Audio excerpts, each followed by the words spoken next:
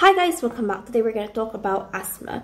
So let's quickly define what asthma is. So asthma is a chronic inflammatory condition whereby we get the narrowing of our airways, making it difficult to breathe.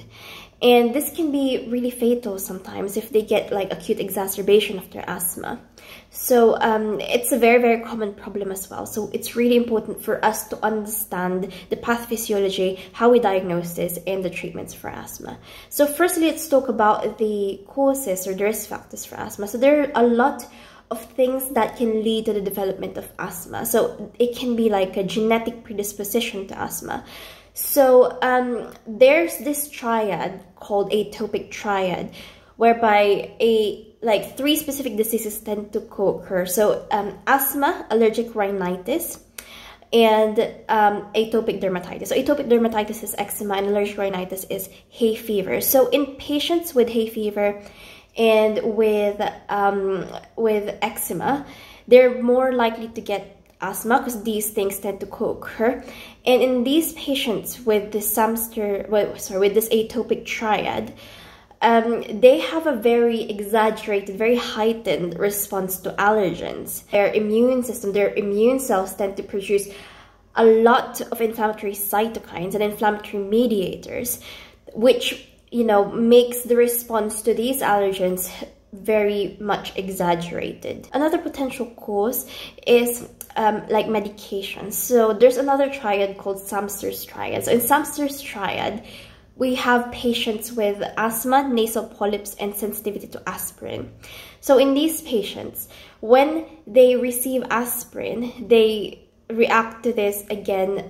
They are very sensitive to aspirin. When they receive aspirin or other NSAIDs, they get adverse reactions, and they get like upper and lower respiratory symptoms. Some of the other triggers or exacerbating factors can include dust, air pollutants, smoke, like tobacco smoke, secondhand smoke, pet hair, bugs like cockroaches, even things like cold, exercise. We have exercise-induced asthma. It can even be exacerbated or triggered by emotional stress. Also for medication, I forgot to mention beta blockers as well, because, you know, we have beta-2 receptors in our airways, and epinephrine and norepinephrine bind to these beta-2 receptors to cause bronchodilation. So if we block them with beta blockers, what happens is that epinephrine and norepinephrine can't bind to this to dilate the bronchiole. So what happens is we get bronchoconstriction instead. So beta blockers can also be a trigger or an exacerbating factor to asthma. Now let's briefly discuss the pathophysiology of asthma. So for instance, I have asthma and I breathe in some allergens. So I breathe in like pet hair, dust, smoke, air pollutants, whatever it may be. When this allergen gets into my airways, they come into contact with dendritic cells. And these dendritic cells, they engulf that allergen and undergo phagocytosis. And then after that, what they do is they kind of chop up the allergen and present bits of that, which we now call antigen, on their cell membrane on a MHC2 complex. Okay? So once they've broken up that allergen to little bits we call antigen, they present that on their cell membrane on MHC2 complexes and show that to helper cells we call T helper cells, specifically the T helper 2 cells. These T helper 2 cells, they produce interleukin 4 and interleukin 5.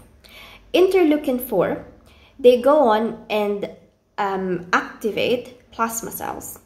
And these plasma cells produce antibodies. They produce IgE, and IgE goes to mast cells and trigger mast cell degranulation. So when this mast cell degranulates, it releases a lot of histamine and leukotrienes. Okay, so that's what happens with interleukin 4. Interleukin 4, again, let's just say that again. So interleukin 4, they activate the plasma cells. Plasma cells release antibodies including IgE, and this IgE causes mast cell degranulation. And then the mast cell releases leukotrienes and histamines. Interleukin 5 then. So interleukin 5 goes on and binds to eosinophils. And these eosinophils, when interleukin 5 binds to them, what they do is they release leukotrienes and proteases. And over time, if this condition is chronic, this eosinophil is releasing a lot of proteases, which can cause tissue damage. This is why for chronic asthma, we get some damage of the actual lung parenchyma. These histamines and leukotrienes released by the mast cells and the eosinophils, they do 3 specific things. So firstly, they induce bronchoconstriction of the airways, which makes your airways narrow. And the second one is they increase vascular permeability. So because of this increase in vascular permeability, some of those inflammatory mediators and those immune cells leak out to the mucosa, causing inflammation of the mucosa. The last thing is that they trigger a lot of mucus production. I want you guys to remember that asthma is reversible. So if we take away the trigger, whether that's dust, that's smoke, or air pollutants, or pet hair, if we take away the trigger, usually the symptoms resolve, we go back to normal.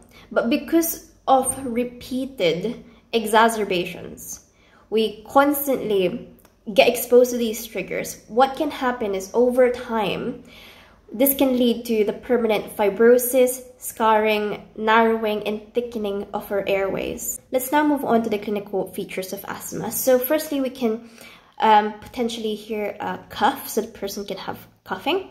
They can have shortness of breath or dyspnea. They can have chest tightness. They can have difficulty finishing their sentences because they're just having a hard time breathing. Because of this difficulty in breathing, we may see the use of accessory muscles like the scalenes or like the sternocleidomastoid. We can see retractions. We can see like suprasternal and supraclavicular retractions, even intercostal retractions.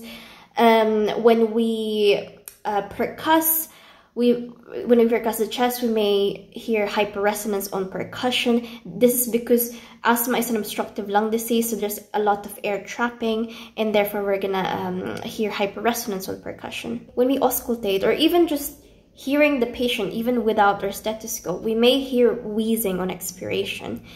Also, we can get a sputum sample, and when we look at that under a microscope, we're gonna see specific things like the Kirschmann spirals and Charcot-Leyden crystals. So Charcot-Leyden crystals are just broken down bits of eosinophil, basically. Moving on to diagnosis. So the gold standard for diagnosing asthma is a pulmonary function test, or PFT.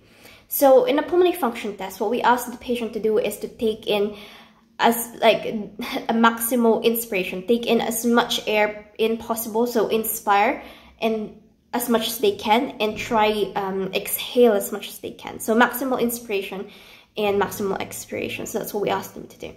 So for asthma patients, what we're gonna see in their pulmonary function test is a decrease or a low FVC. So FVC is forced vital capacity. So this is the amount of air that is exhaled after maximal inspiration. So this will be low because asthma is an obstructive disease. It's going to be difficult for them to blow all of the air out, and therefore FVC is going to be low. In addition to that, their FEV1 is also going to be markedly low, even lower. So FEV1 is forced expiratory volume in 1 second. So this is how much air can be expired after maximal inspiration in 1 second. So this will be even lower for asthmatics. So when we take the ratio FEV1 to FVC ratio, if it's lower than 75%, then we can say we're dealing with an obstructive lung disease, okay? We wouldn't know at this point if it's COPD or asthma because both of those are obstructive lung diseases, but we know that if FEV1 over FVC, if the ratio is less than 75%, we have an obstructive lung disease. So how do we tell asthma from COPD? So what we do is we give the patient a bronchodilator. So this is assuming that the patient is symptomatic, okay? So this we can do when the patient is symptomatic. So we give them a bronchodilator. So a bronchodilator is something like SABA, like albuterol. So if once we've given SABA, we do the PFT again. If their FEV1 improves greater than 12%, then we can say this is probably asthma, because this demonstrates the reversibility of the condition. And like I said at the beginning, asthma is a reversible disease, you know. If FEV1 doesn't increase more than 12%, then this is more likely to be COPD, because COPD is irreversible.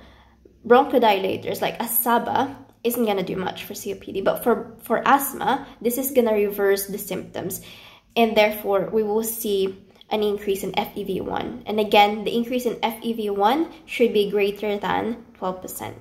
If the patient is asymptomatic, what we can do is called a methacholine challenge. So again, we still have to perform the PFTs, we still have to perform the pulmonary function test, we still need to measure their baseline FVC, FEV1, and calculate the ratio, so the FEV1 over FVC ratio, and all of these should be low. And then what we do is we give them methacholine, and methacholine basically bronchoconstricts the airways. It will induce bronchoconstriction in the airways. So we repeat our PFTs after we've given the methacholine. And what we're looking for is a drop in their FEV1 of 20% or more, okay?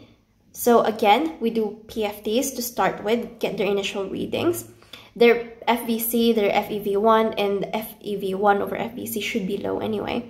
Give them methacholine, repeat the test, and what we're looking for is a 20%, like at least 20% or more decrease in their FEV1. Other non-specific tests we can do is we can order like a CBC, complete blood count. Obviously, we're gonna see elevated white blood cells because there's an inflammation. But if we can get those white cells differentiated, what we're gonna see is an increase in eosinophils specifically. Also, we may see when we get bloods, an increase in IgE antibodies. Another thing we can do, which is again very non-specific, we can try get a chest X-ray, and all the chest X-ray will show us is the hyperinflation of the lung. So, you know, a bigger volume of the lung and potentially even a flattened diaphragm, but nothing much really. Now let's talk about the treatment. So we treat asthma based on the type of asthma, and the type of asthma depends on the frequency of daytime and nighttime symptoms, as well as their FEV1 between the exacerbations. So the first one, we have intermittent asthma. So with intermittent asthma, we have a patient with less than 2 like daytime symptoms per week, and they have less than 3 nighttime symptoms per month. And between exacerbations, their FEV1 is greater than 80%, okay? And for these patients with intermittent asthma, what we give them is a SABA, a short-acting beta-2 agonist, for instance, albuterol. So we can give this to them via a metered dose inhaler or a dry powder inhaler. And the way that this works is they bind to beta-2 adrenergic receptors in their airways, and they induce bronchodilation. We need to be careful though, because we have beta-2 receptors elsewhere. We have beta receptors elsewhere in the body, like in the heart, for instance. So we need to be cautious because this may affect the heart and cause tachyarrhythmias. This may affect the skeletal muscles and cause tremors. Sometimes patients may even complain of dizziness. SABAs are absolutely contraindicated in patients with narrow-angle glaucoma because these medications will increase their intraocular pressure even more, which will make their glaucoma worse. The next type is mild asthma. So in mild asthma, we still get fewer than 2 per week of daytime symptoms, but nighttime symptoms we get between 3 and 4 nighttime symptoms. And between their exacerbations, their FEV1 is still over 80%. So in these patients with mild asthma, we still give them SABA, PRN as needed, but we add a low-dose inhaled corticosteroid. So an example of inhaled corticosteroid include fluticasone, Budesonide, and mometasone, I think, is one as well. The way that inhaled corticosteroids, or corticosteroids in general, the way that they work is they like inhibit the release of cytokines, and they inhibit the activation of white blood cells and the migration and chemotaxis of these white blood cells to the site of inflammation. Therefore, basically what they do is they dampen the immune response. So an adverse drug reaction from an inhaled corticosteroid can be like candidiasis or oral thrush. So we advise the patients who take inhaled corticosteroids that every time they take inhaled corticosteroids, they need to wash their mouth with water and spit it out, so that, you know, just to decrease the risk of getting candidiasis. The next type is moderate asthma. So in moderate asthma, we get 7 times per week daytime symptoms, and we get at least once per week of nighttime symptoms. And their FEV1 between the exacerbations would be between 60 to 80%. So in these patients, we have 2 options. So option one, we give them a SABA, plus we up their dose of inhaled corticosteroids. So we give them medium dose inhaled corticosteroids. That's option one. SABA plus medium dose inhaled corticosteroids. Option two is a SABA, a low dose inhaled corticosteroids, plus a LABA. So from the patient's point of view, it's probably better to give them option one, because it's much easier to be compliant with 2 medications rather than 3. So I think the preferred option would be option one, which is just upping the dose of inhaled corticosteroids plus giving SABA as PRN when as needed. So a LABA, or a long-acting beta-2 adrenergic agonist, basically they have kind of the same mechanism of action as SABA. They bind to beta-2 adrenergic receptors in the airways, inducing bronchodilation. An example can be salmeterol, and they have exactly the same adverse drug reactions as SABA. So again, they can cause tachycardia or any tachyarrhythmias in the heart. They can cause muscle tremors and even dizziness. On top of that, there are some black box warnings for a LABA. So we must never give LABA on its own without an inhaled corticosteroid. And LABA must never be used in acute exacerbations, okay? So we can't give LABA without an inhaled corticosteroid, and we can't give LABA for acute exacerbations of asthma. The last type, which is the worst type, is severe asthma. So in severe asthma, we have daytime symptoms every day, usually throughout the day, and nighttime symptoms every night throughout the night. And their FEV1 is less than 60%. So in this case, we have 3 options, depending on the severity of the severe asthma. So we start with a SABA PRN plus a medium dose corticosteroid plus a LABA. So that's option 1. Option 2, if option 1 doesn't work, we up the dose of inhaled corticosteroids. So we give SABA PRN, high dose corticosteroids, and a LABA. If this still doesn't work, what we do is we give the patient SABA as PRN, we give them high dose inhaled corticosteroids, we give them a LABA, and on top of that, we give them PO corticosteroids, or oral corticosteroids. So PO corticosteroids, or corticosteroids that we give orally, not the inhaled form. Examples include methylprednisolone, prednisone, and prednisolone. So these are only for short term. Okay, we never give this long term. This is only reserved for acute exacerbations, or if it gets really bad. And like there are multiple adverse drug reactions. Adverse drug reactions from PO corticosteroids. So the patient may develop hypertension, hyperglycemia, and depression of the immune system, which is kind of how it works. But again, this makes them more susceptible of getting infection. I think it's also worth mentioning other drugs that we can use that's not in this like general protocol. So we can use like leukotriene, receptor antagonist, so like montelukast. So what this does, well, it says it on the name. So they bind to leukotriene receptors and therefore prevent the binding of leukotriene. So these receptors, preventing the action of leukotrienes. So which are the three main ones I said at the beginning for pathophysiology. Leukotrienes, they cause bronchoconstriction of the airway, mucus buildup, and increased vascular permeability, meaning that the immune cells and the inflammatory mediators can leak out to the mucosa, causing mucosal inflammation. So it stops all of this from happening. An adverse drug reaction can be like suicide attempts.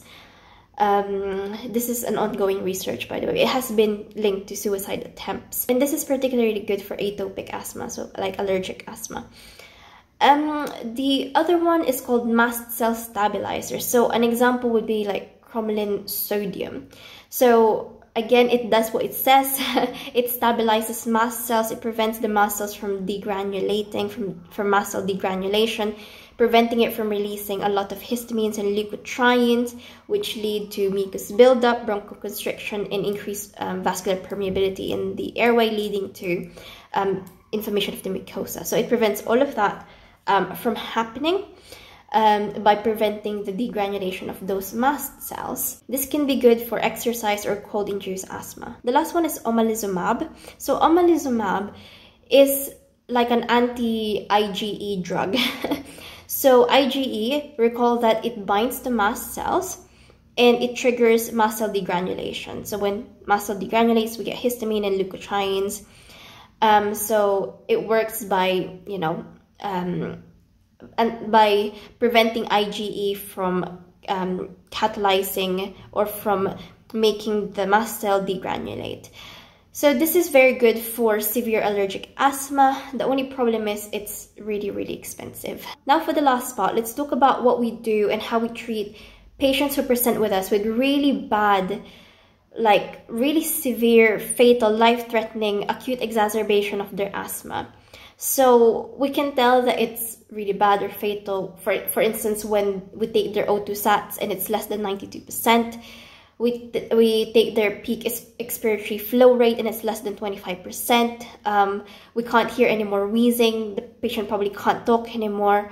When we do their ABG, we will see a high partial pressure of CO2, which means that they are not hyperventilating anymore. They're not getting rid of that CO2 anymore. So it's just building up. In this scenario, this is very bad because now we're at the stage of respiratory acidosis. And this means that we have complete obstruction of the airways because CO2 is just building up. We're not getting rid of it anymore. So in this situation, we start by giving the patients really, really high oxygen. So we put them on a non-rebreather mask. We give them a lot of supplemental oxygen to keep their saturations, O2 sats, to something greater than 92%. Okay, that's the first thing we do. The second thing that we do is we can give them a SABA plus a SAMA. SABA, like I said, it's a short-acting beta-2 adrenergic agonist, and a SAMA is a short-acting muscarinic antagonist. So a SAMA, for example, ipratropium, so it's an anticholinergic. So it binds to muscarinic receptors in the airways, preventing acetylcholine from binding to it. And what acetylcholine does is it promotes bronchoconstriction. So if we block this, we promote bronchodilation. The third thing we can give these patients is IV or PO corticosteroids. And the fourth thing can be IV magnesium sulfate. So what magnesium sulfate does is it blocks calcium channels, like promoting very intense dilation of the smooth muscles in the airways. So it would cause intense bronchodilation. If that's still not effective, we can put them on CPAP, so positive airway ventilation. And if, again, all of this doesn't work, we may have to intubate the patient. So we need to intubate the patient. We do this via an endotracheal intubation.